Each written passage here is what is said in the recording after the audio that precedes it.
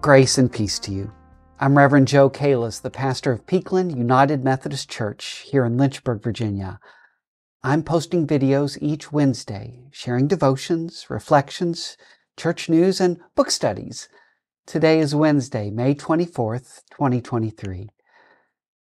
The past 2 weeks, I've been sharing my thoughts with you on a book I've been reading, Forging a New Path, Moving the Church Forward in a Post-Pandemic World, written by one of my mentors, Reverend Rebekah Simon-Peter, a United Methodist clergy who now does leadership training for church leaders full-time. Peakland will be reading this book together later this fall, but you all are getting a preview now. In the past 2 weeks, I've covered the 3 persistent questions that Rebekah has heard again and again from congregations and church leaders. When do things go back to normal? How do we get people back to church? How do we do more with less? The short answers to those questions are things in the church aren't going back to what was normal before COVID. We in the church are creating the new normal now. We get people back to church or to our church for the first time by inviting them to church. And finally, we all have to be inventive and creative to do more ministries with fewer volunteers and fewer resources. Peakland is something of an exception in that we have an abundance of both volunteers and resources. So we're blessed there. Rebekah has some longer, more thoughtfully developed responses to those questions in her book. And again, I look forward to the time this fall when we are all reading this book together. And Rebekah also challenges churches with 3 new questions that we can ponder and discuss together.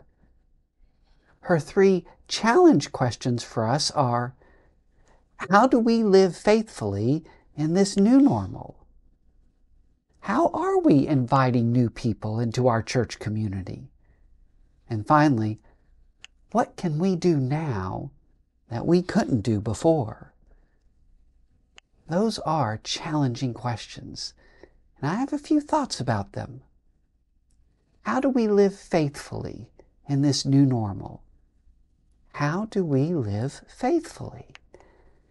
In my ideal church, I would want every one of us to worship faithfully either in person or online. Now, I know some Sundays are packed with activities beyond our control, but on the Sundays that we are healthy and free, let's be in church together, either in person or online. I'll be here for worship on Sundays. Come join me. To live faithfully, we also nurture our spiritual growth. Now, Peakland has an abundance of small group ministries that nurture our souls. United Methodist Men gather on Saturdays. The Ruth Circle Fellowship for Women meets monthly. We have a praise choir, a sanctuary choir, and a handbell choir for ringing and singing and nurturing our souls. We have the Bible Alive class for adults on Sunday mornings and Peakland After Dark Sunday evenings for children, youth, and families. Andrew, Pastor Dave, and I host book studies and Bible studies throughout the year, and we are now forming activity groups here at Peakland. If you like Lego building, video games, hiking, cooking, handiwork, or maintenance, then come join like-minded people here at Peakland. Contact Andrew at peaklandassociate@gmail.com to learn more about our fun activity groups. To live faithfully, we worship, we nurture our spirituality, and we give generously. There are 2 ways that we at Peakland can give faithfully and generously. Right now, we are finishing up our collection of hygiene kits and menstrual kits for annual conference. We set a sky-high goal of 100 of each type of kit. We've never done that many kits before, and it looks like we're going to hit our goal. I'm grateful to God for the generosity of the Peakland people.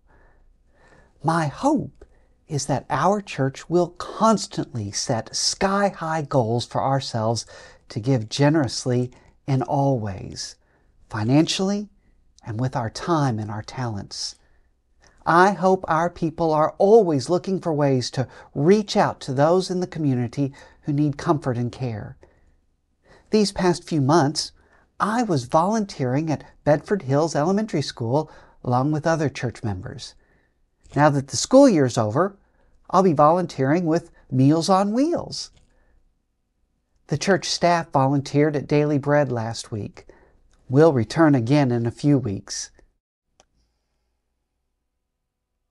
How do we live faithfully in this new normal? Worship, nurturing our spiritual growth, and giving generously. Now, I had thought that I would wrap up the Forging a New Path discussion this week with this video, but I've still got 2 more of Rebekah's challenging questions to consider. How are we inviting new people into our church community? And what can we do now that we couldn't do before? We'll look at those 2 questions next week. Thanks be to God.